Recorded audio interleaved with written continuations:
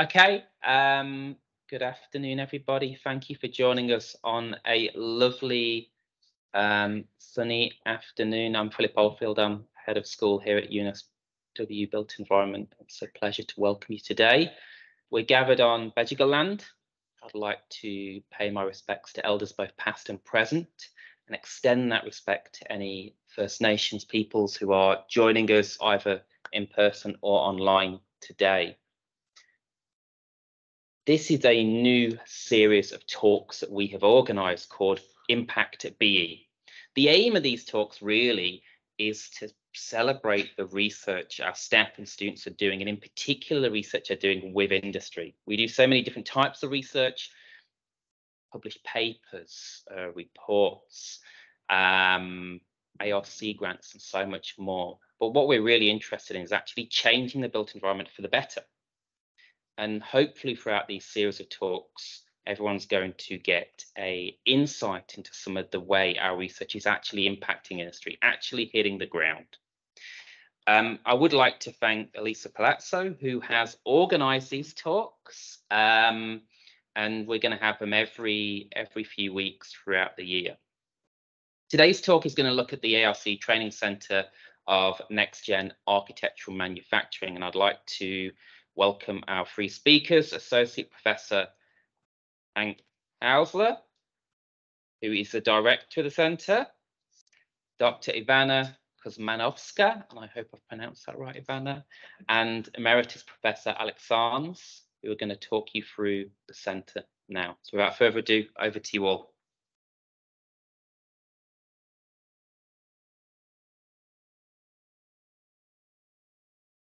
Thank you, Phil, as well for that warm welcome. And let me go to the next slide.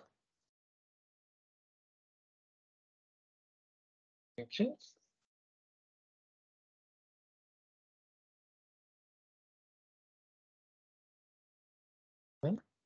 It changes here, but it doesn't change there. Interesting.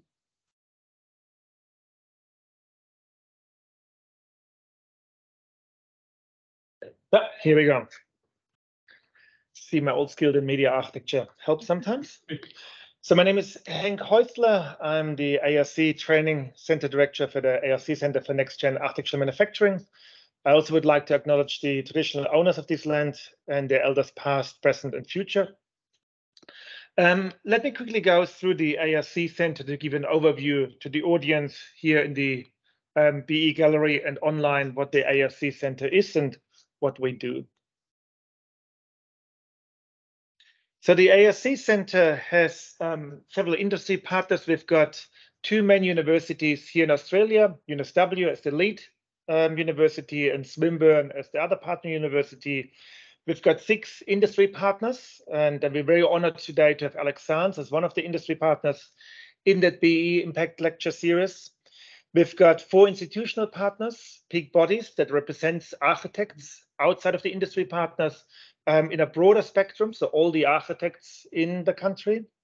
And we've got 4 international partners, very established universities and esteemed universities in Europe as well. What do we care in the center? Well, we care about 6 things. We've got 6 goals that we'd like to address in the center, and they're behind here. These are really problems that the architecture, engineering, construction industry is facing, and we contribute to. We produce or use too much resources. Most of the resources on planet Earth are used for building cities, building infrastructure, and we cannot continue like that in the future. We use too much waste. We produce too much waste. Most of the waste is produced again by the construction industry, so effectively by us here in the people in this faculty or the people we educate in this faculty. And we also emit too much carbon. So these are kind of 3 issues we are concerned on. Other issues we're concerned on in the total 6 is delivering projects on time. Most large projects are not delivered on time. Most large projects are not delivered within budget. It's a massive kind of issue. So if you waste kind of time and budget, you probably also have problems with the other 3 issues. And we also have an issue with delivering the benefits we promise. And I think all 6 items are very, very close related to each other. And that's what we try to address in the center's work. So how do we address these things? Behind me here, you can see a first graph that outlines our idea of how the center is working. So on the one side, we've got the academic partners. They're just going to work on the research side with the research problems I outlined before. On the other side, more on the training, you've got the institutional partners that help us to bring the research that we've developed in the center to a wide spread of architects in the country. And then lastly, we've got on the bottom through 21 PhD students and 3 postdoc fellows, the connection to our industry partners to address the problem. So the mandates in our ARC center are quite clear. We have these PhD students to train. We've got PhD training to complete. We've got 156 CPD courses for training of architects and the architecture sector to complete. And we also have to publish papers, 81 journal articles as well. So we do so in 3 different themes. There's the theme of synthesis, management, analytics. And those kind of 3 themes really relate to the application of the grant, architectural manufacturing. In the grant, we argue that manufacturing and production of something could only be improved if you look into the post-production and the pre-production. So in literature, in manufacturing, and the argument from the Australian government to focus on manufacturing was productivity and efficiency improvements could be only made in the pre and the post-production. And we said, well, pre-production is what we do. Pre-production is R&D, design, logistics, and R&D and design is very clearly what we do here in the center. So there's a very strong theme, synthesis, in the pre-production part that we focused on with 7 PhD students and 1 postdoc fellow. In the post-production part, we've got distribution, sales, and services. And here we argue that the service of a building is actually what architects do. Architects don't really design buildings and build them per se, that's the builder's job. But the service is what we do in our drawings, our documentations. So every architecture firm has terabytes of information on their server. And these terabytes of information describe the biography of the building from its first idea to its handover. So in these data, you've got email exchange, you've got Word documents, you've got photos, you've got number calculations, you've got 3D models. And this complete package allows us to understand what have happened in the design, what kind of problems occur in the design. So what kind of problems occur in terms of carbon, in terms of waste, in terms of resources, in terms of time, budget, and benefits. And if you can extract this information out of these data, we potentially have a feedback loop again to the pre-production to inform future projects better. The last element we're going to look into is the business side of architecture. Every architecture firm produces architecture with a capital A, the buildings you see, but it's also a business that needs to operate, that needs to hire people, that needs to deploy resources. And I can see a huge opportunity there to really look into how is an office run? What is the practice of a practice? But also looking into what are future opportunities for the business model in the 21st century. What are digital threats or digital transformation opportunities exist in architecture firms, and how you can respond to new ways of practice, new ways of work, new ways of learning, of engagement, cultural change, operational change. So these are, in a nutshell, the topics of the center.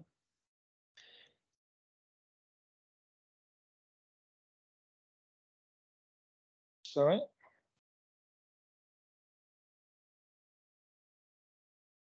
Not having luck here.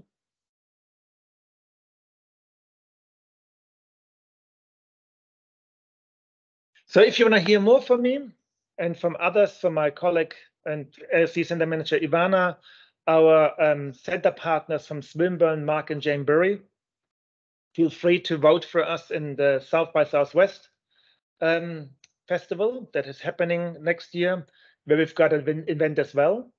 Currently, they've been looking for votes for events, so it would be great if you could vote for us and then see more of what we do in the South by Southwest Festival in Sydney. So I'd like to hand over to Alex Sanz, and just Alex needs only little introduction. He's a good friend of the faculty. He was the dean when I came here. He was responsible for employing me and also responsible and had the foresight of starting the computational design degree. So I want to hand over to Alex so he can say a few words about his practice. Thank you. Well, if Hank can't change his screen, I've got Buckley's chance. Press the button. Oh, there you go. All right. Well, thank you, Hank and Ivana, for inviting me. Of course, we're the smallest of the industry partners, but hearing Hank once again present what your mission is and what you're doing is really inspirational.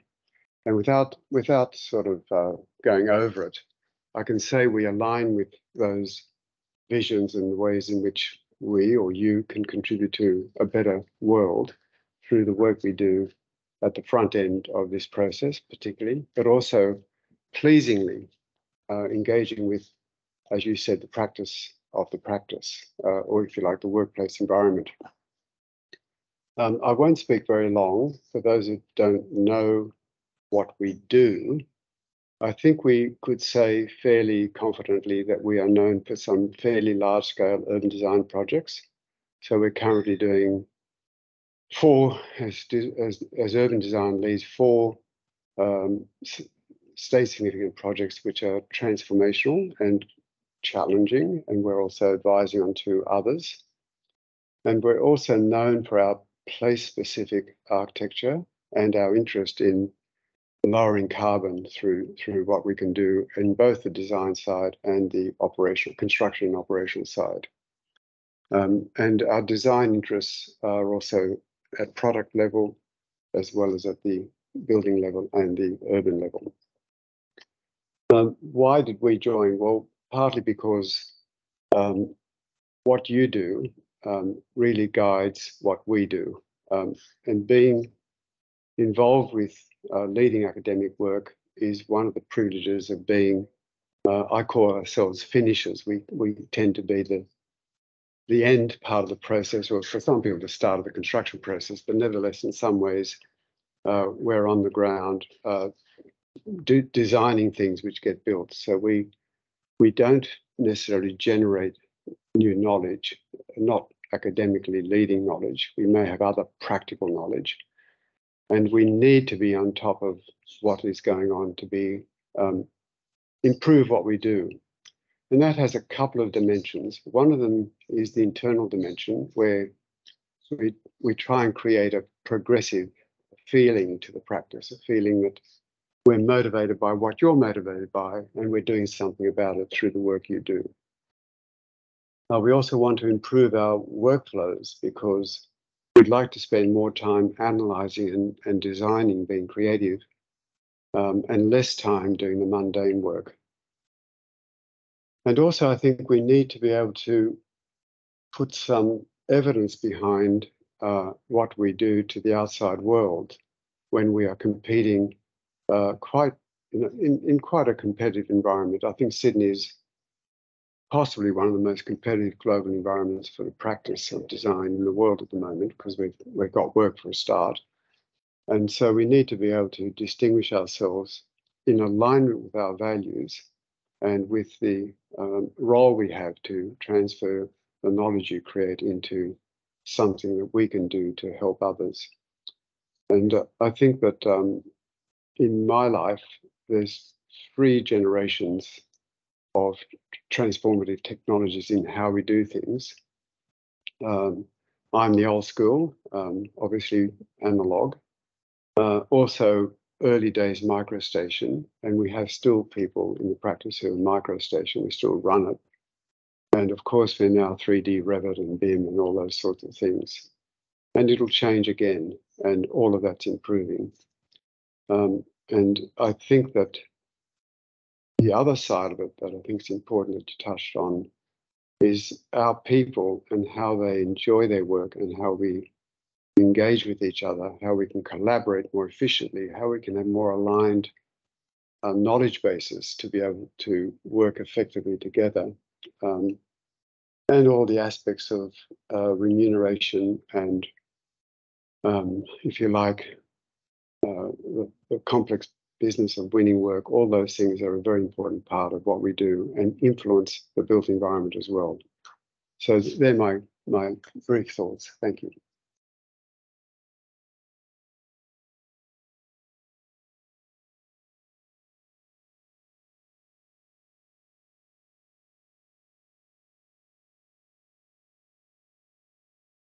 Hello. Okay, good. So we thought that we'd run this session in two halves. So presentation introducing you to the centre and to ZANS and what they do, and then a panel discussion where I might ask my two guests here to speak a little bit about the collaboration and what the centre, hopefully how the centre will impact industry over the coming years. So I might start maybe with a question for Hank and get you to speak a little bit about the kind of genesis of your collaborative relationship with ALEC and with ZANS, the firm. Thank you. Yeah, as mentioned before, ALEC was the dean here, so he knows probably quite well what I'm doing and what the computation design degree was doing. And the interest of the computation design degree was always solving practice-based problems. So the graduation studio, but also the education of the degree was very much focused on practice problems. So can you bring certain issues of concerns of the practice into the teaching, but then also later to the graduation project into practice. So I think the computation science degree was really the seed of the ARC Centre, because A, we understood what practice problems are, and B, we would understand through a partnership how to negotiate and how to contact industry partners in terms of convincing them during the pandemic 3 times to commit funding to an ARC application, because before you get a centre, you obviously have to apply for the centre, you have to apply 3 times. With that kind of background, I just approached ALEC then in 2019, probably, or earlier, 2018, for the first time with the idea, could we develop an ARC training centre? At that time it was an ARC research hub, and started the discussion on what issues exist in the firm, what could we investigate, what are the pressing kind of points. For the first application, we fine-tuned it again, the second application, and then talked about more through an interview process with our colleagues from the business school on where are certain points in the practice that would hurt them in terms of management, in terms of synthesis and analysis. And out of that, then we just developed a collaboration or partnership of engaging and developing the application together, which is very, very important.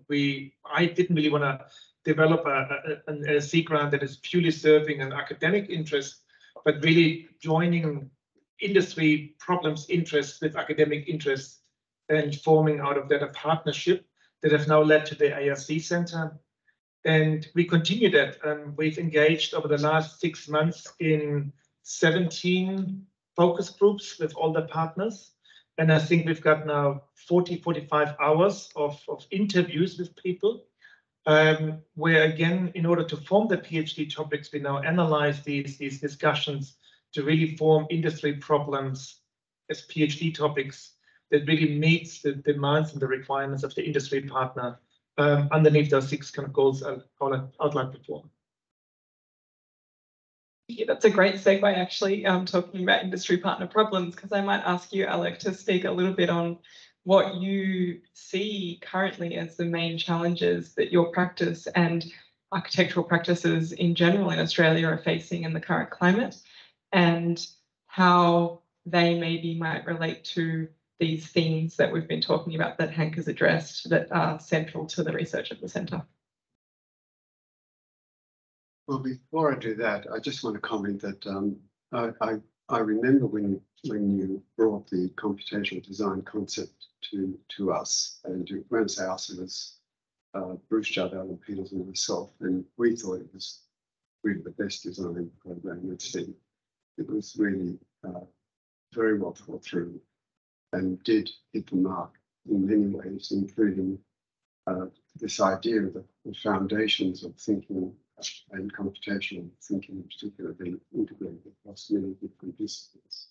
So, and in that sense, perhaps that's a segue to one aspect of what you spoke about, which is the idea that we might be able to understand better how we can apply, or how we can improve our workflows, how we can improve our analytical techniques, how we can be more effective in the way we're doing things, but also to help create a workplace culture which isn't just transactional, but it is also about an inspirational place to come to work.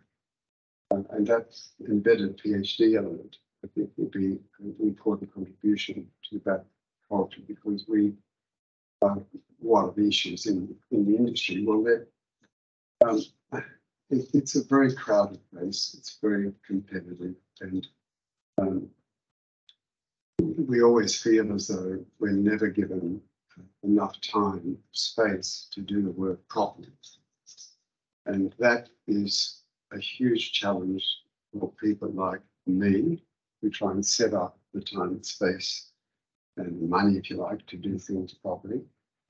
And we can only do that if we know, if we can demonstrate the value proposition for that time and place, the time and space and cost, if you like, to do things, especially if you, as we do, treat that stuff as really our most important asset.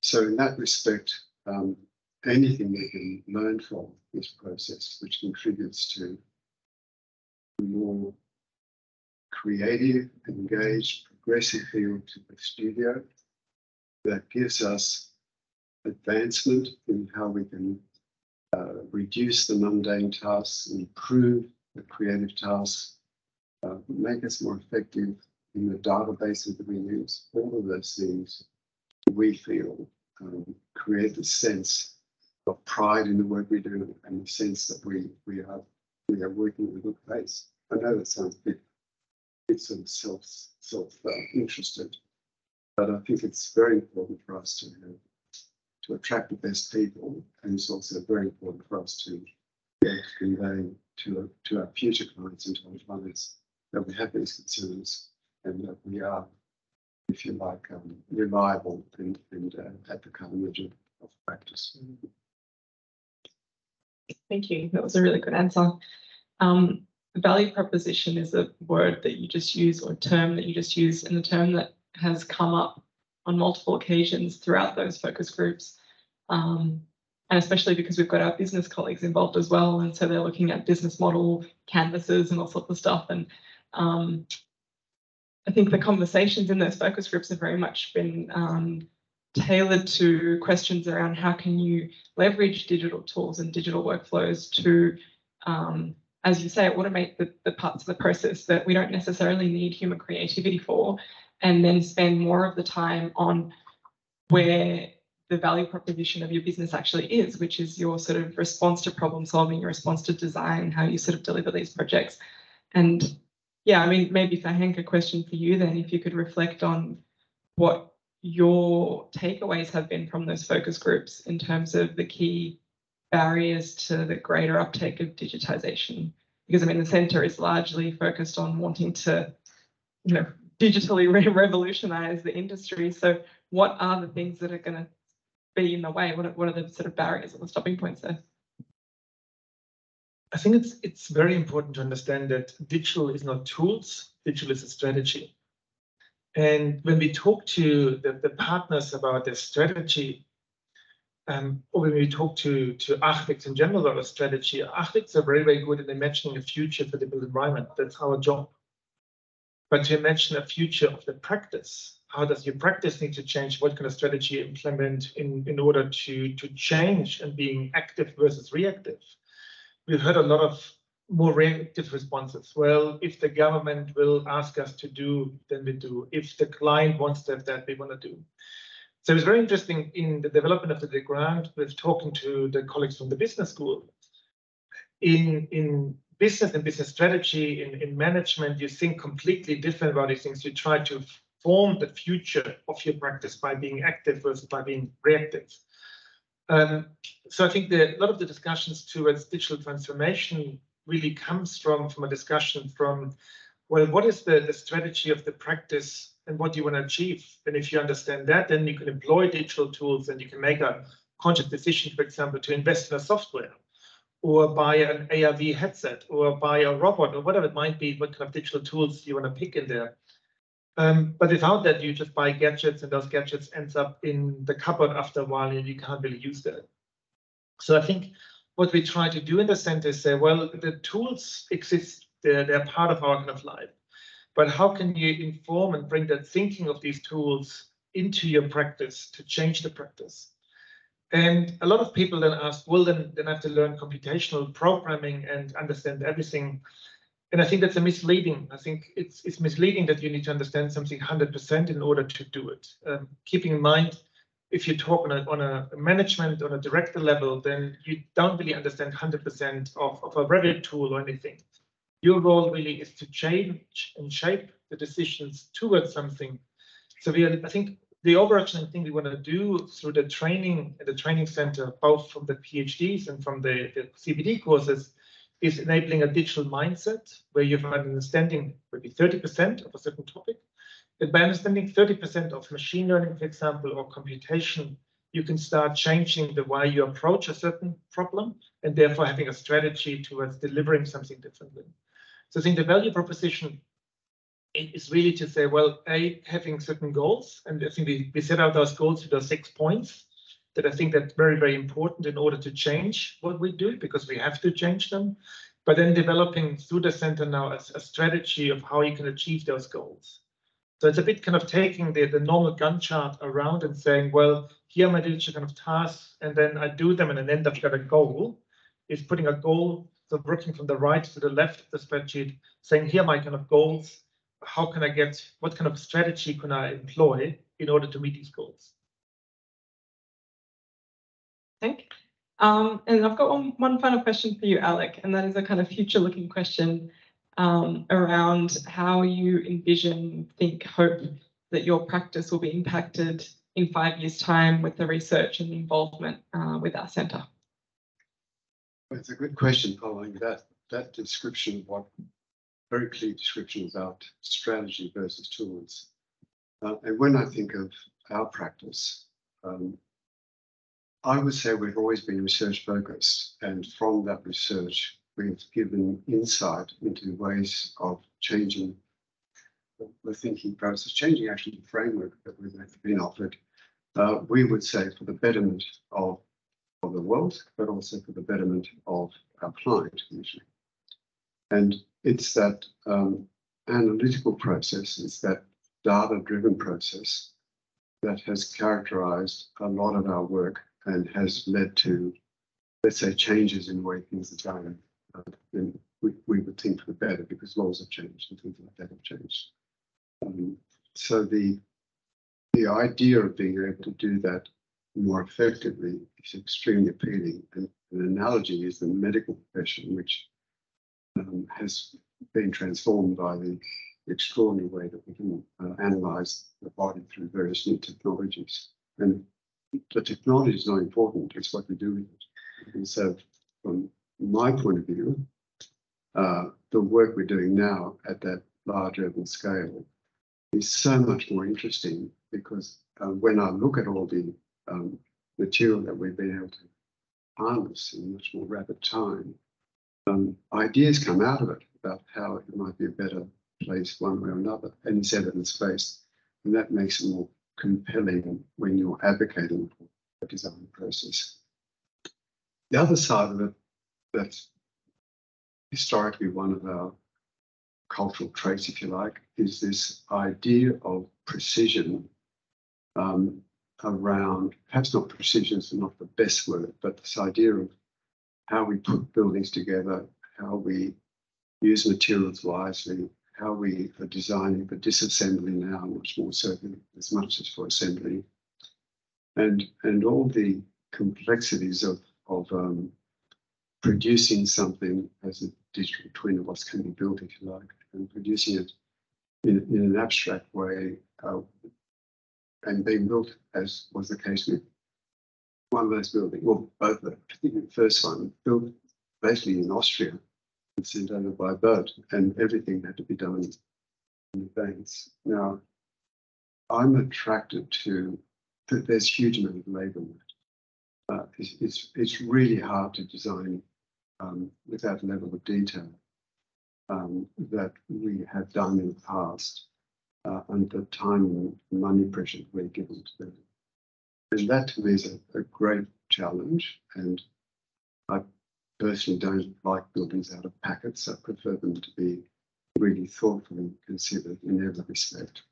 And I'm absolutely certain that we will improve our performance in this area and also make it more interesting for people to be working at this level by the ways we engage with you.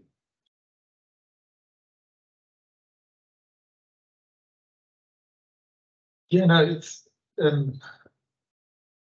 think when you describe the project behind us here, and I remember we talked a fair bit in engagements about the challenges of designing, or just to know what to design before it's built, because you have to very precisely explain the machine, the CNC mill that just cuts the timber later, what is going on, because you can't really afford any kind of errors on the construction side. So bring the whole planning process before. And I think that's a very, very interesting point and focus, I think, from the center to allow more simulation of the building, not simulation in its performance, but simulation of its build process as well. That nearly to the screw at the end, you could understand where the screw goes, what it means in terms of scheduling, in terms of cost, in terms of carbon, and so on. And very, very recently, I just discovered a book, How Big Things Get Done, and Ivana laughed because I forced her to read the book. And great book, you should all read it. Yeah, so the question I always ask with the kind of book, Frank Gehry, everybody knows Frank Gehry. Do you think Frank Gehry's projects are delivered on budget and on time? So, not the only ones? Not really. I think any project since the Walt Disney Concert Hall was delivered on project and on time. So the Guggenheim Museum on budget, on time. Before time, sorry, yeah. And probably before budget, which is very surprising because I think that's so complex, the architecture is so complex, they must have blown out the money left, right, and center and never finished on time. And what the book argued there in the interviews with Frank Gehry is really the factor of simulating and planning your building before you build it. And it makes sense, planning time costs money, yes, but it probably costs less money than putting out a shovel and digging a hole in the ground and then designing or altering the project while the construction isn't work already. And we've got a wonderful example here in Sydney where they just exactly did that. The Sydney Opera House. The Sydney Opera House, the construction was started before they actually knew how to design or fabricate the building. So you really can see two kind of examples of approach. I'm not really sure what Gehry's approach exactly is. The book describes it a little bit, but not in detail. But I'd be very, very interested to find out what digital tools could play a role there.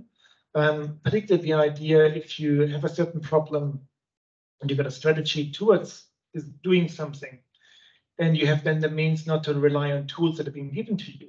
Because keep in mind, all the tools that a company like Autodesk gives to you is not designed for your problem. It's designed for a mass market. So you just do something that just meets as many people as possible. And I think through computation, you get a chance to say, well, if I got a problem that only concerns me, I can design a tool for my specific problem. So understanding the relationship between planning and simulating items before. And if you can't simulate or plan something and you don't have the tool for that, design your own tool, because it's easy to design tools if you've got the programming skills. All the packages are there.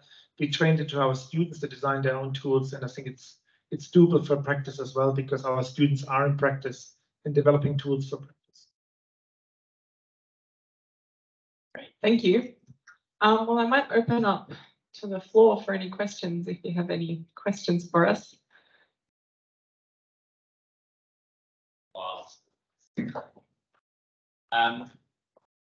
Practice embedded PhDs.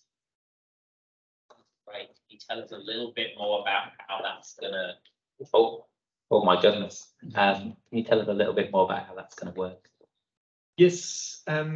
So all the students will be embedded in practice. We've got a long history in the ARC centers through Mark Burry, who started an embedded PhD model in the early 2000s here in Australia. The PhD model of embedded PhD got then exported into Europe through our international partners, CETA, Bartlett, and IAC, through an InnoChain, a European funded project of embedding PhD, and we bring that back now to Australia. The embedded PhD project will most likely look into that it's not one PhD student sitting in one firm, but there's 21 PhD students will be placed in all the firms at various times. How they're going to be placed in the firms and when they will place in the firm is part of the PhD project.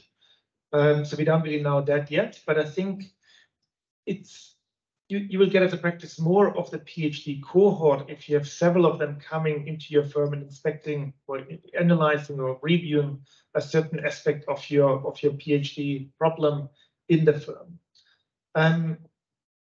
Having a PhD, embedded PhD, that also would allow for certain challenges, of course. So what we develop at the moment is the handbook of how to embed a PhD student into practice.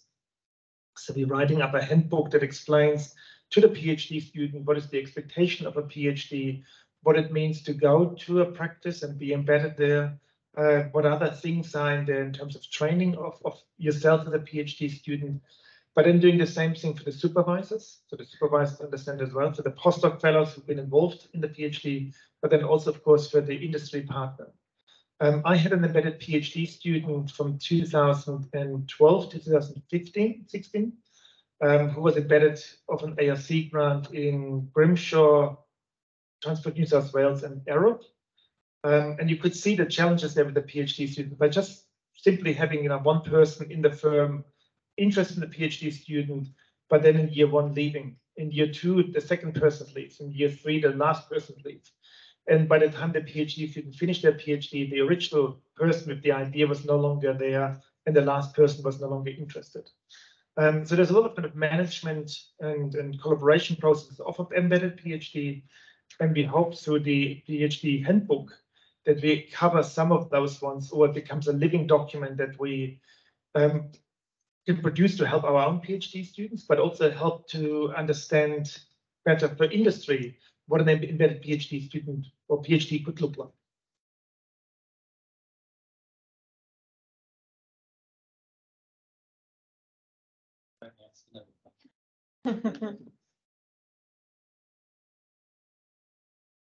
Thank you very much for your presentation. I'm always curious about the idea that automation is going to save us lots of time and then enable us to do all of the things that we love and want to do, like design. In the industry, however, and I guess I'm directing this question firstly to Alec, if we automate and we make all of our processes far faster, what's to stop other architecture organisations then sort of competing on that basis? So they don't necessarily add value back into design, they just finish the project faster and then compete on the basis that they're faster. How can we address that issue and protect the time that we save? Well, that's a really interesting question to talk about.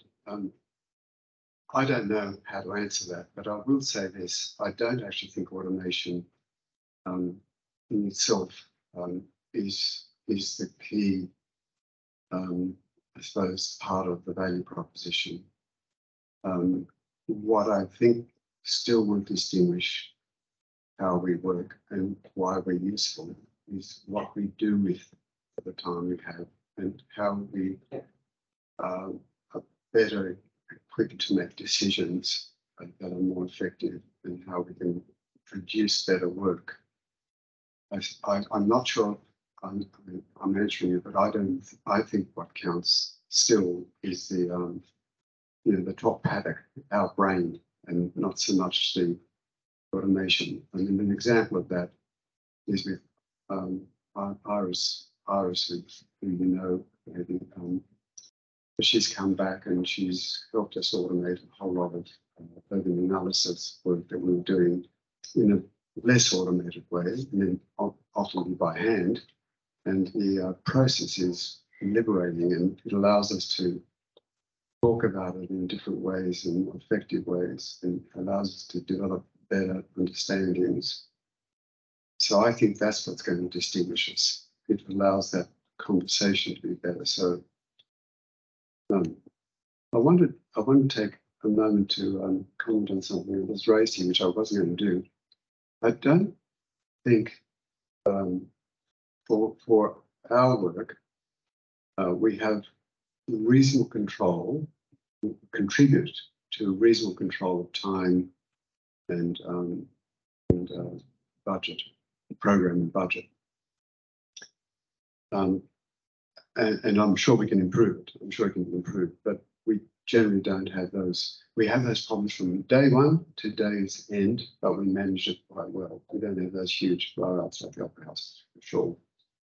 But I'd like to add a third ingredient to consider, and that is defect-free delivery. Because once you add that, then time and budget is given a context. So just You would be part of the 0.5% of projects in the authors database that actually meet project budgets on time and on I'll tell you why we need. Sure. The secret sauce. Any final questions?